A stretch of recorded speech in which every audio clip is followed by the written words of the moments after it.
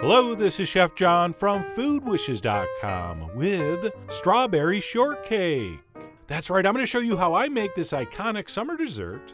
And while I usually steal my recipes from complete strangers online, this time I'm ripping off my very own grandfather, who until recently I had no idea even baked. But anyway, there's no time to tell that story now. As usual, all will be revealed in the blog post. So for now, we're just going to go ahead and get started with the butter. And when you're doing shortcakes, there's two techniques you can use. You can cut your cold butter into the dry ingredients, like you've seen us do in other videos, like our buttermilk biscuits, for example. Or you can just use melted butter, which is what we're doing here. So we're going to melt half a stick of unsalted butter over medium heat in a small saucepan. And by the way, we're just not going to melt it. We're actually going to toast it a little bit. So what's going to happen is that butter's going to melt. And as we swirl that pan around, it's going to get a little bit foamy. That's totally normal, nothing to be frightened of. And as we keep cooking that over medium heat, that light foamy stuff is going to kind of dissipate. And it will start looking more like this.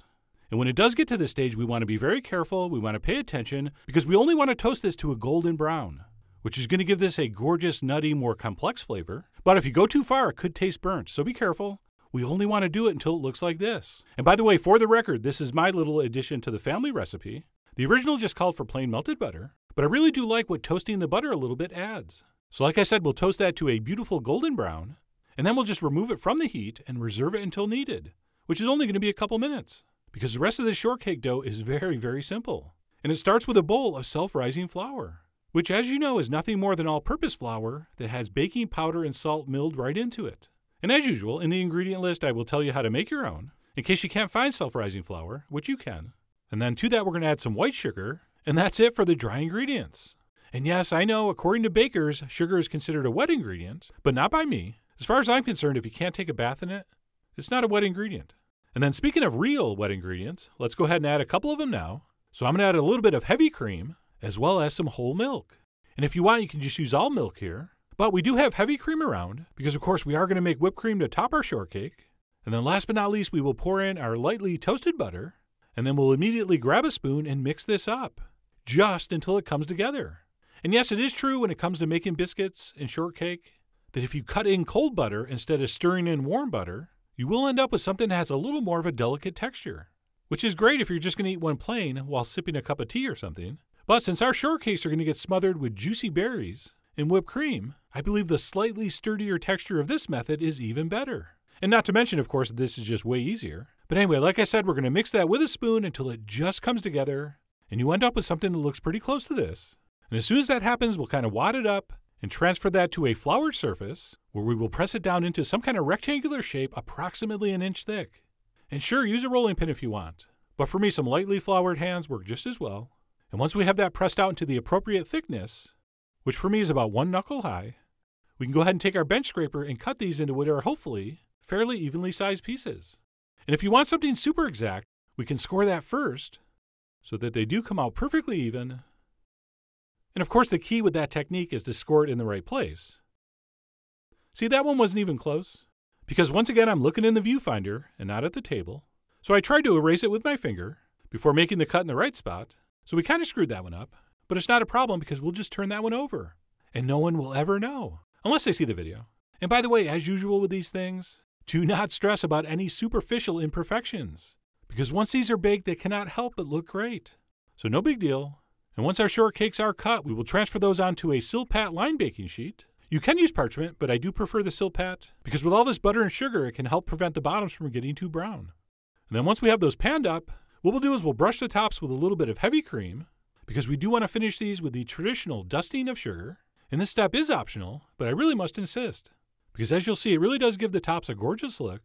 And then once we have our shortcakes creamed and sugared, they're ready to bake. So let's go ahead and transfer those into the center of a 425-degree oven for about 15 to 18 minutes, or until they've baked to a beautiful golden brown like this.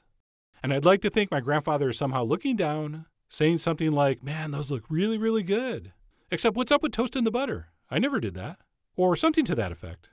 But anyway, once those are baked, we will transfer those onto a rack to cool completely, at which point we can turn this shortcake into strawberry shortcake.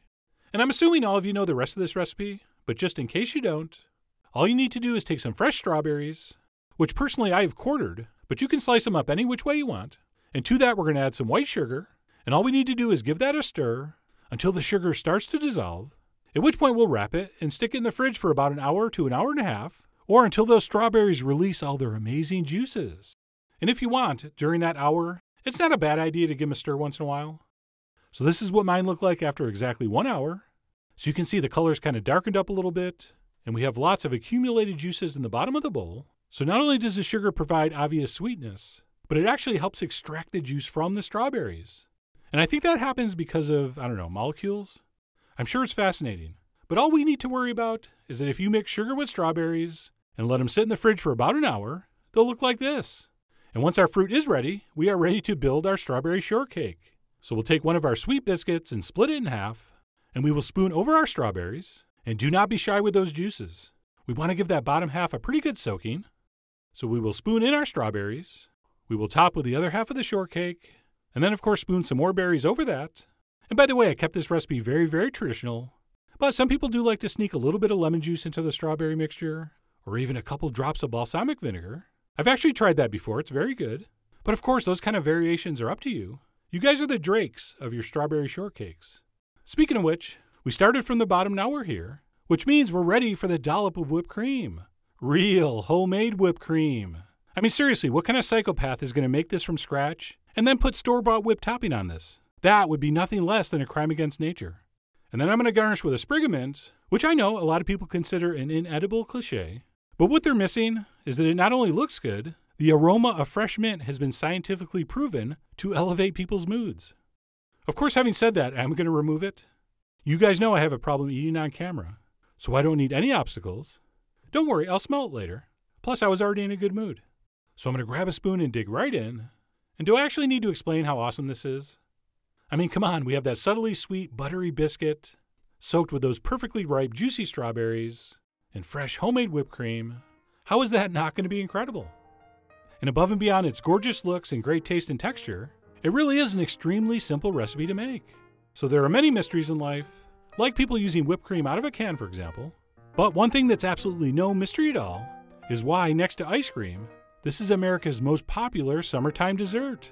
So I really do hope you give this a try. Head over to foodwishes.com for all the ingredient amounts and more info as usual. And as always, enjoy.